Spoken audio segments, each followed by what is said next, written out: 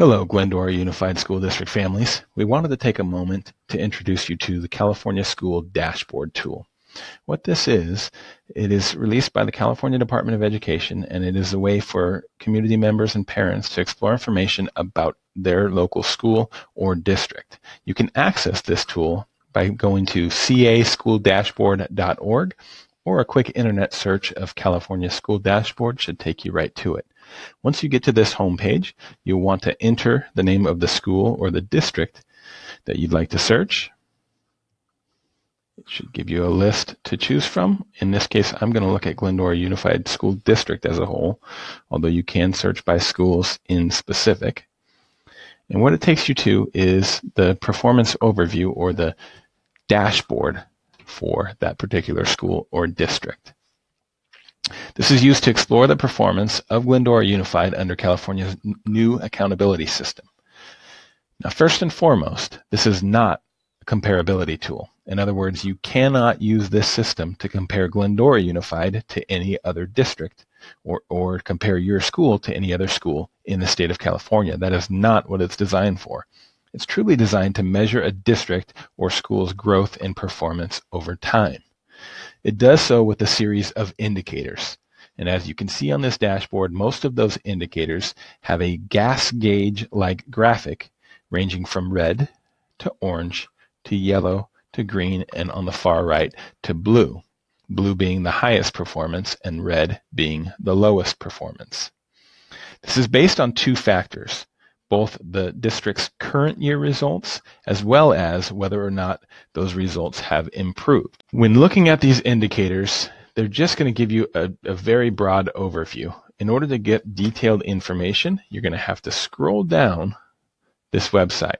You'll get the school or the district details. You'll get the population. But below that is where you'll start to get some detailed information that will be of help to you. That's under academic performance. In this case, I have 4 flip cards, one for English language arts, one for mathematics, one for English learner progress, and one for college and career preparedness. These dashboards start to give more information.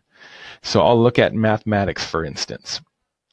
Glendora Unified is at a green on the gas gauge, and we are 8.4 points above standard. So for the first time, you'll actually start to see how we are doing compared to the state standard. Now this shows that we maintained, and they consider it a maintain because it was an insignificant drop of 2.2 points from 2017 to 2018. An increase. As you look further down, you can actually see what's called the equity report, where they look at student groups in each of those colors. We had 0 of our student groups in the red. We had 2 in the orange, 2 yellow, 3 green, and 2 blue. You can actually click on this purple arrow here to find out exactly which groups those were and get additional information as well. So we're still in mathematics, but as I clicked on that arrow, it now tells me, as I said, no groups were in the red, 2 student groups, African American and students with disabilities, in the orange, 2 Hispanic and are socioeconomically disadvantaged were in the yellow, as well as green having our English learners, students with 2 or more races, as well as our white students, and in the blue group are Asian and Filipino students. Below that, you can get even more detail by exploring the performance level. You can toggle between the groups, so it's highlighted on our first group, which would be orange, but you can toggle over to green, for instance, and take a look at those 3 student groups that fell under that particular color in mathematics. If I look at our English learners, for instance, this shows me that, yes, while they're in that green group, they were 7.9 points below the standard. This was an increase from 2017 to 2018 of 5.2 points. It also shows that we have 410 students within that subgroup. If I click from where it's highlighted purple here on student group to purple on the state, it actually shows that as a state, it was a 69.9 point or 70 points below standard. Let me click on that again. Our students in Glendora Unified performed 8 points below standard compared to the state, which was 70 points below. Statewide, they maintained there was a slight increase of 1.5, and there are nearly 1 million English learners within the state of California. So again, you can start to get more information based on that. This graph actually shows the distance from standard. As I said, we are slightly above the standard, which is why you'll see it right there. Now, I can click on back to overview and take me over here. As I said, most of these indicators on the dashboard have a gas gauge-like graphic. Some do not. For instance, implementation of academic standards, parent engagement, local climate study.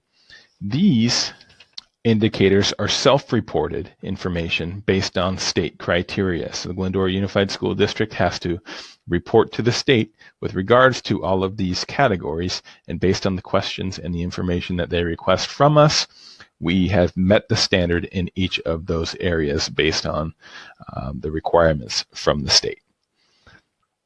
If you're looking for additional information, or if you want to toggle between schools, there are a couple of those different options right here. Also, as you scroll down towards the bottom, you will also see this about the accountability system. So if this gas gauge isn't quite making sense to you yet, it is a new system. Again, it's not a comparability tool. In order to understand that better, you can actually click and get more details from the state in their explanation as to what it is they're trying to show with this dashboard.